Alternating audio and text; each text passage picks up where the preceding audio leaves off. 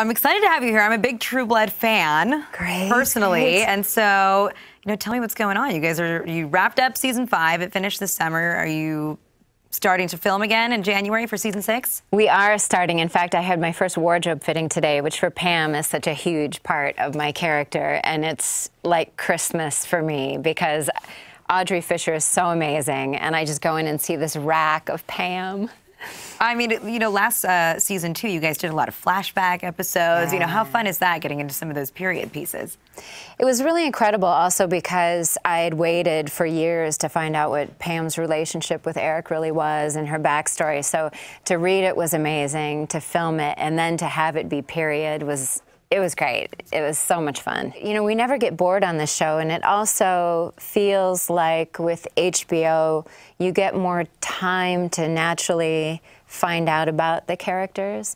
So it feels really good as an actor. You get to evolve over 4 seasons. Every episode doesn't have to stand on its own.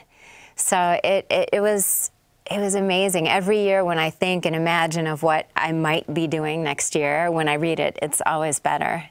The writers are just so good. I was so excited because I love HBO, and then Alan Ball, and then Vampire. Those 3 things I heard before the audition and wanted to hear no more because I still have to go in the room and get the job.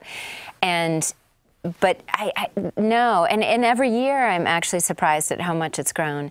And I've been traveling the globe this year, and to land in the Kenya airport and have someone come up to me and go, "Are you Pam?" You think, wow, I've been on a plane for 24 hours and really wish I were looking fresher at the moment, but also it's astounding to actually see in my daily life how much it keeps growing. True Blood is also, it's really bloody. Yeah. It's really gory. What's that like?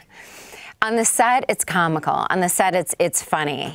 And that's every once in a while. If you ever saw the making of True Blood, if they ever wanted to sort of ruin it for fans, if I look just right there, what the camera is saying, it looks kind of creepy. But then if I just look over there, there's like some construction guys, in flannel and boots, with gallons of blood labeled, and it just becomes ridiculous.